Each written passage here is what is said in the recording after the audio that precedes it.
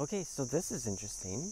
This is where I'm here for the Ban Pamiang Dok Siew Festival today and tomorrow.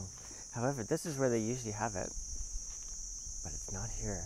I noticed when I was riding up, I go through Ban Pamiang, which is just kind of like probably around the same elevation as where I live, but just over the ridge in Lampang province. And this is where they would have the festival before. And so was the stage area. And then down here, there's a road there, past that little parking bit, is where they'd have like food and things to buy and stuff.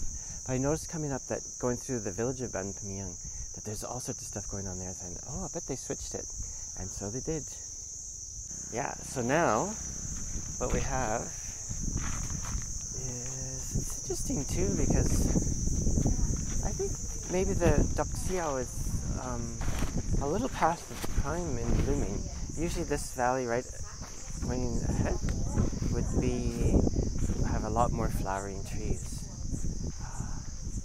So it might have been like last weekend was at its peak, but they're still here and it's so beautiful, you know. We're gonna head over to the village. See down here, this is where they would have all kinds of bamboo huts and stuff and selling things and food and music and dance and all sorts of things. So yeah, so I'm just gonna head over to the village now and hang out there for a while. And yeah, this is like, I've been coming here for 6 years. I didn't come last year because it was pouring rain, and the road over the ridge is so steep that it's too dangerous on my little motorbike. So I'm happy to be here this year. Anyway, I'll go over there for a couple hours and hang out and then head home. Okay, bye. Ooh, tons of wind noise today. I'll just put my hand over that. Okay.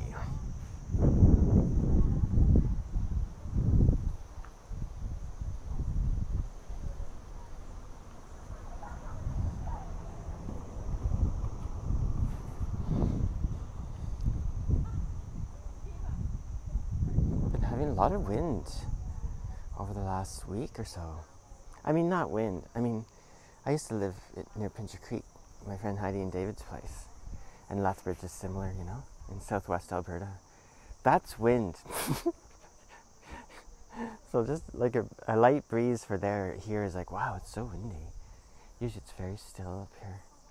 Yeah, just a bit of view of see a bit of the flowers. But anyway, let's go over to the village and see what's what. Okay, there's my bike right. Well, not the big one, the little one there. Ah, sweaty my.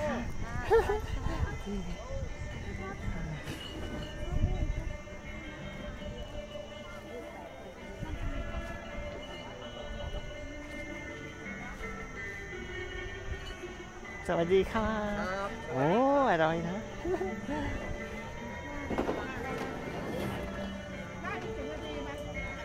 เดินก็ไม่เดินให้สุดนะให้สุดหนาว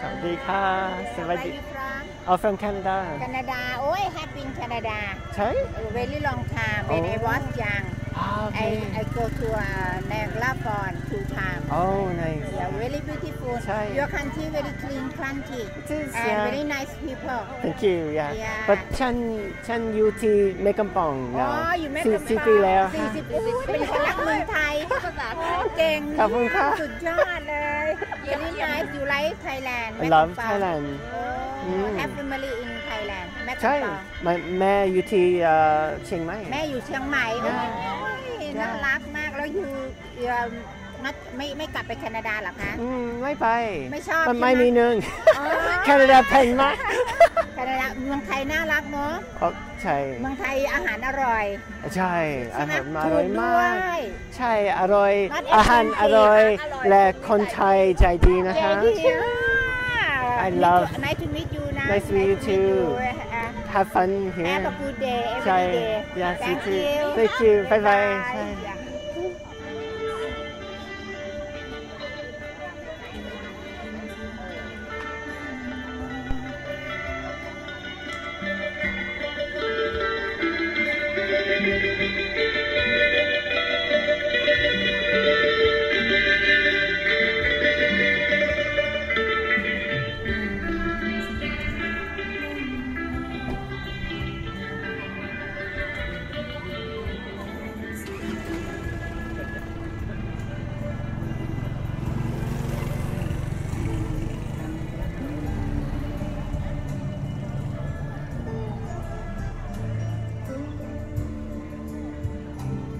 Oh, and this is the stage they've set up.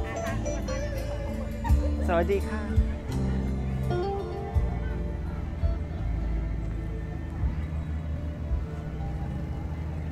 We're just walking through Ban Pamiang. I guess the festival is all over through here. It's here? Oh. I'm just going to do a video walkthrough and then I'll go look at some things. So, when I was doing my long walk a couple of years ago, I came through Ban Pamiang twice, I guess, twice? Oh no, I guess I might have come through 3 times. Yeah. Anyway, and I had a shamisen with me and, oh, I was so tired. It was too heavy. So I left it with Kru Jamnong, who's a teacher at the school here in the village. And it's a beautiful village. I love this place. Always have. Yeah, so she took care of it for me while I was walking for, I guess, another 10, 12 days. Beautiful houses. Hey, sawadee ka! Well, the kids are learning some English too, of course. And anyway, she saved it for me and I came back and grabbed it. It was so kind of her to hang on to it. And then during Christmas, my brother was here and rented a car, and we came up here and did a little music workshop with the kids. And I brought a whole bunch of instruments because I couldn't really come up on my motorbike because it's too much to carry, right? But in the car, we just loaded up with instruments, and oh, the kids have a video on my Gose website, and the kids just had a blast, and I had a blast. Sawadee ka! Sawadee mai ka! And yeah, and Mike was there, and he's amazing with the kids, right? It was fantastic. Anyway, yeah, there you go. So obviously this isn't the festival area. This is just the main village. What's the shop in there? Yep. Oh. Look at that. Yeah. Sawadee ka. See some dok seiw in the tree up there. Oh, some vegetables. Sawadee ka. Oh yeah.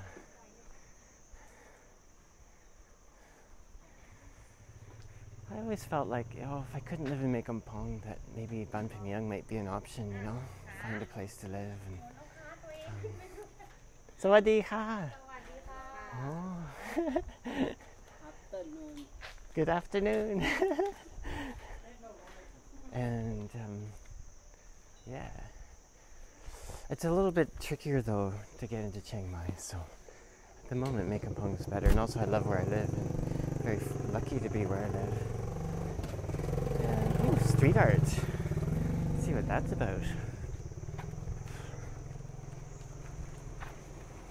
But in terms of the village, it's very similar to Mae Kampong, like the houses and stuff. The only thing is, Ban Pamiang is not quite as built. I mean, it's on hills and things, but it's not quite as steep, right? So you see a lot of houses that aren't kind of raised up on pillars and things, you know. So, ooh, great houses. So, but it's similar in its construction and all that. And it looks like, yeah. Sawadee ka, sawadee mai ha. Yeah, it looks like there's a few more coffee shops and little places to eat. Probably there's more homestays, I would think. So that's probably the village, you know, trying to encourage people to come visit, you know.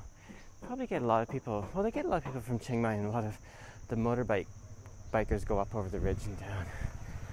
Sawadee ka. And yeah.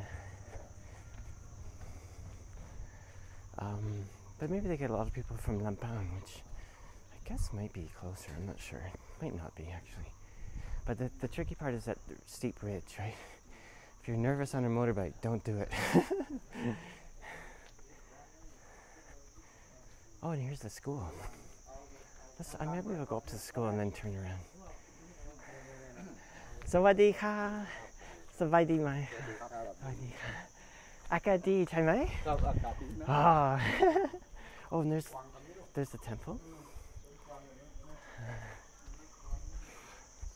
Yeah, you see all these houses are on the ground, eh? Not really raised up. It's because it's a bit more flat ground.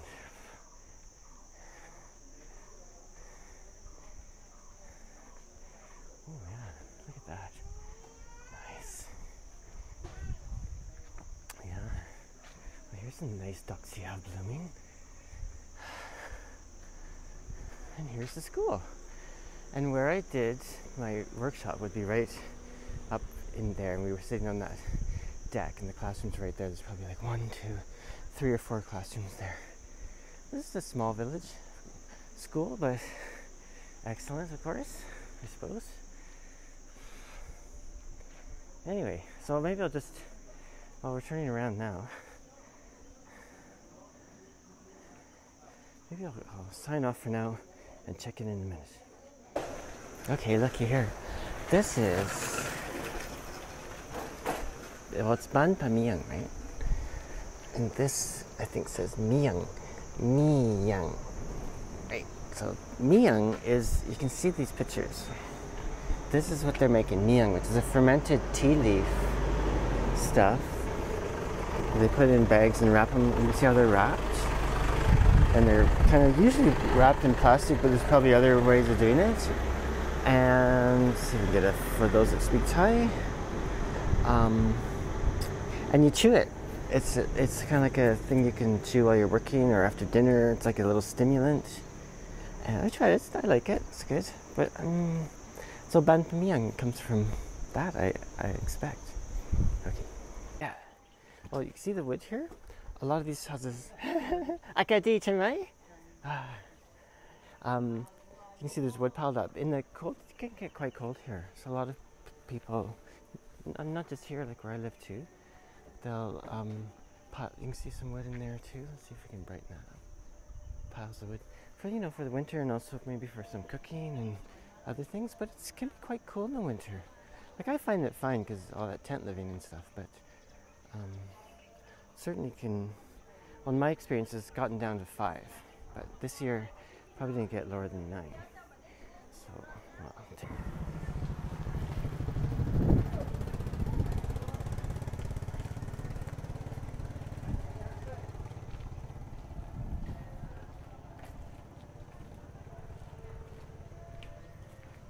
Oh, it's going to be a hot day. As you can see, there's not a cloud in the sky. This is coming into the hot season.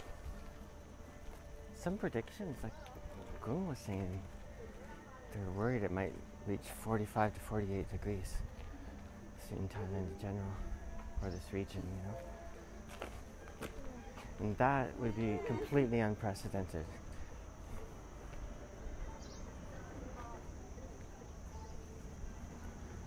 I think maybe the highest it's ever gotten in Chiang Mai, statistically that is, not including humidex and all that, is about 40.5, if I recall correctly. It's still pretty hot. Maybe I'll run the video as I walk in, because they've got some musicians playing.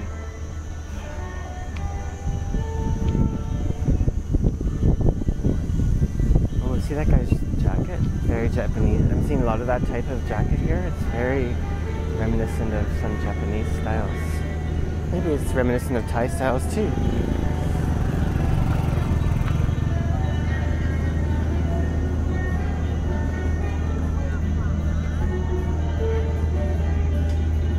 The design sure is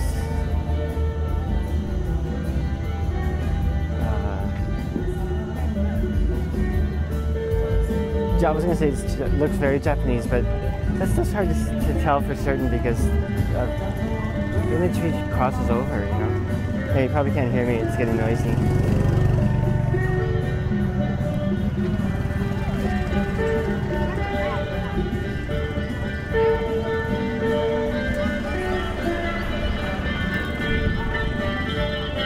Have a look at the phone.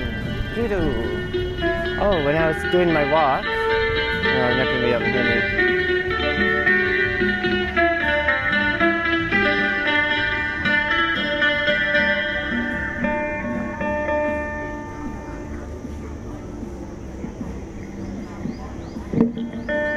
You know, this year there's more dok blooming in the village than back in that other area. Other years it's just almost the whole valley being almost full of flowering trees. You know, I'm just having a little coffee right now, and then festival. Lovely. Oh, look at that big mountain up there. Can you see that? Anyway, I'm gonna head out. I have to go pee, but I think what I'm gonna do is just find some spot on my way up. Okay, ciao. Okay, look at me in the helmet. See, I got this cover, eh? This is clear, but I cover it because I prefer to wear the glasses. I find the face screen confining, right? But it makes a really high-pitched sound, which drives me crazy when it's up. So I cover it in cloth, and it works as a kind of like a sunshade, and also the pitch of the sound is lower. Anyway, yeah. So anyway, just an aside about the helmet. So yeah, so here we are. I'm probably a kilometer away from the village now, and now we're out in the hills and trees, and you can get a sense of it, eh? Beautiful. Anyway, this is my pee break, which you probably didn't need to know. But it's a good chance to see. This is the road. It's the kind of road it is. Mekampong was kind of like this too until like maybe the second year I was here, when they paved it like a ribbon.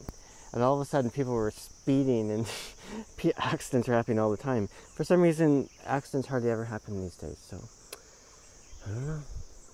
It's a collective thing maybe. I think next stop will be, I'm going to go up to the ridge.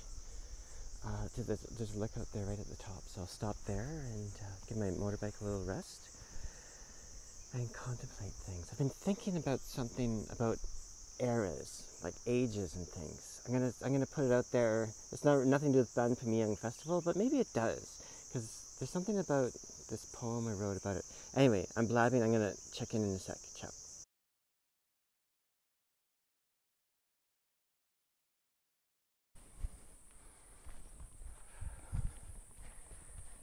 Okay. สวัสดีค่ะ ใช่ Hey buddy. So this is the dog that comes visits when we go camping. Aren't you? Yes you are. I have a picture of him on my wall. I found someone made a postcard of him. Hey, let's see where we're at here. Okay, we're in the ridge. To my left is Lampang. To my right, Chiang Mai. Let's have a look. Let's see how smoky it is. Pretty smoky, actually. Well, it's been better this year, that's for sure. There's a ban on burning. Oh, sawadee ka! So this is Lampang. Let's see if I can readjust that.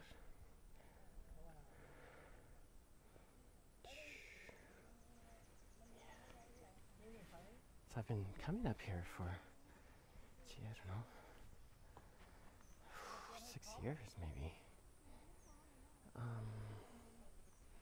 Also, this trail here, the trail right there, yes, there it is. Oops, that goes up to a nice little spot where we like to go camping. And sometimes I go on my own, but often I go with my friends Ong and Maureen, who have to go see soon. There's Lampang. Look at that big mountain there. Let's have a look at Chiang Mai.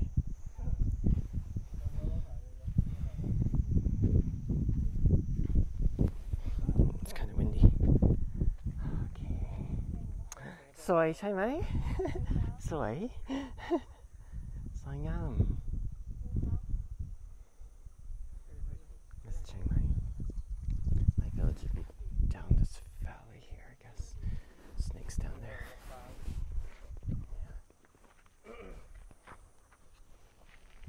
Where you come from?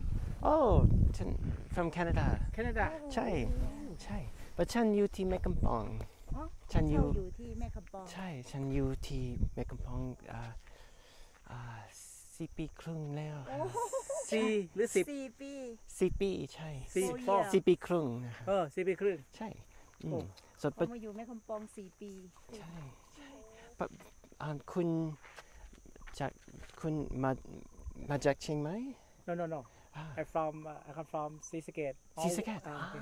nice North east of Thailand ใช่ใช่ my brother and my sister from Lampang Lampang nice Did you go to the Ban Pamiang festival I see you อ๋อใช่ okay โอเค เมี่ยงก็คือว่า ใช่ใช่ดอกเสี่ยว เสื้อบ้าน สวยมากเนอะ I love it โอเคขอบคุณค่ะ and โชคดีค่ะ ยังไม่เคยไปนี่แคนาดาเลย คุณเขาจะไม่ ยังไม่เคยไป คุณไม่ไป ยังไม่เคยไป ไม่เข้าใจยัง อ๋อ เขาจะ I never go to not go Canada อ๋อไปสวยนะสวย especially ฉันมาจาก Alberta มาดอยมากนะสวยมาก but แคนาดาแพงมาก คิดว่าชอบประเทศไทยชอบกว่า ได้กลับ I love make Thailand 4 ปีนี้เขาได้กลับ ใช่ แคนาดานี่หนาวโคตร โอ้ใช่ now ใช่ for half and a half year 4.5 year you in here go back to Canada no not go oh stay here ไปอยู่ ไม่มีหนึ่งนิดหน่อยไม่ fly ไม่ได้ นิดหน่อย ใช่ ค่าเครื่องมันแพง ใช่ I will go to Kapong ใช่ฉันกลับบ้านนะ but ฉันไปบันพะเมียงนะ okay so คิดว่ามาที่นี่ and like ชอบมาที่นี่ใช่สวยนะ so I have to go look ใช่ in the winter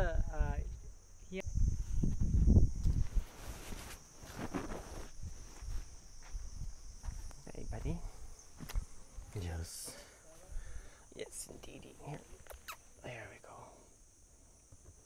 Aren't you beautiful? It's a really good dog. Okay, I'm gonna go sit here and ponder things.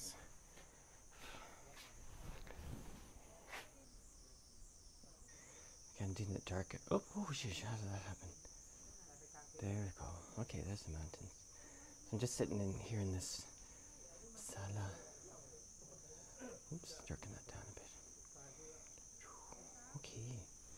Yeah, so I was thinking, the exposure is going to be weird this whole time, I think.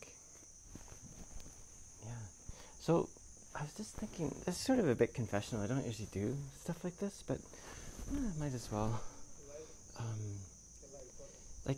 I feel like there's like chunks of time in my life, right? So right now, it's because I'm thinking of like, I'm in my 60s, and I seem to be focusing on making guitars and living in Thailand. Then I thought, like starts in the late 50s for me, and now into through the 60s probably. I think so. But the pattern has been like a 10-year space of place and activity, right? So in say my late 40s into my late 50s. No, I don't know how to do this. Oh, and we'll just have to live with it. Yeah, so those times we're living in the prairies, living on native grass and working with horses and the horse travel and all that. So that was that block of time. And then I thought, my 20s were, doing a sort of a minor bit of mental, psychological, whatever, integration with body stuff. That was that. That kind of got it started for me in a way, I suppose. Yeah, and then there's a block of time working in film, and then doing a lot of composing for dance and stuff. And they all kind of merge with each other, but there's definitely these blocks. And it's kind of, I don't know what to say. Yeah, but it seems like now I'm in a thing. I mean, I'm hesitant to do the present, right? Because things can change so quickly, right? So I'm living here. I love it here. I never want to leave, right? But we'll see. But part of it is, if I can stay here, then I will. And I'd like to continue working with the guitars and stuff, and that the focus continues, right? So, and within all these different phases was always a deep connection with nature, right? So right from my middle teens, I've been going on solo trips in the wilderness, we'll say, or in the woods or whatever. And so that's been a constant throughout. And in a way, part of this whole thing with these phases are ways to try to explore this deeper aspect of connection with nature more fully. It seems a little bit nebulous, but somehow I feel it connects, you know? Yeah. Oh, I have something else. Like, I have to think. I'm going to shut this off. I have to think about choice and path, okay? I haven't fully fleshed this out in my head yet, but maybe I never will. But quite often, because I sort of at times lead a somewhat challenging life, physically, financially, whatever. And so many people say, oh, well, you choose it, right? You choose these things. And I'm never really, it's sort of true in a sense, but I'm never really satisfied with that phrase. And I think people ask me, because like, well, why the hell would you do that? Like, why the hell would you live that way, you know? It's not the most comfortable, but of course in other aspects it's you know, deep and satisfying, all that stuff. So let's put that aside. But here's what I've been thinking more about. It's not about choice. Like, I didn't choose. It's more like the idea of the path or the calling, or however you want to put it, chose me, okay? That's a different thing. Because in the past I used to say, well, yeah, I guess I kind of chose, but a lot of times there was only one choice. And it's never exactly true from a like physical on the ground sense, but maybe on a spiritual level it might have been. But more lately I've been thinking, no, it's the idea that the path chooses the person, right? Not the other way around. I'm sure that's just how I'm seeing it and interpreting it and feeling it. So everyone else to their own devices, I guess. Anyway, so I think that's that. Right. So it started out with the Ban Pamiang, switch this to me. So it started with a Ban Pamiang video, and now it ended up with, let's talk about me. Anyway, I guess I try not to do too much of that stuff, so maybe I can be obliged, and you know, you're welcome just to skip through it. See this tree here?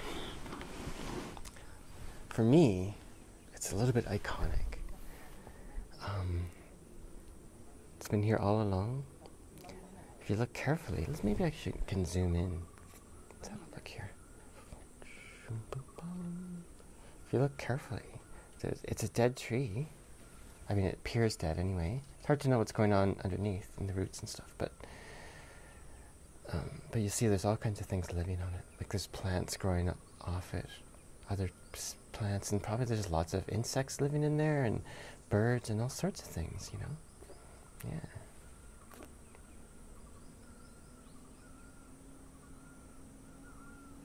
Right. Yeah, so maybe this is a good spot to end this video. Walking the path. Anyway, hope everyone's doing great. Thanks for listening if you got this far, and ciao.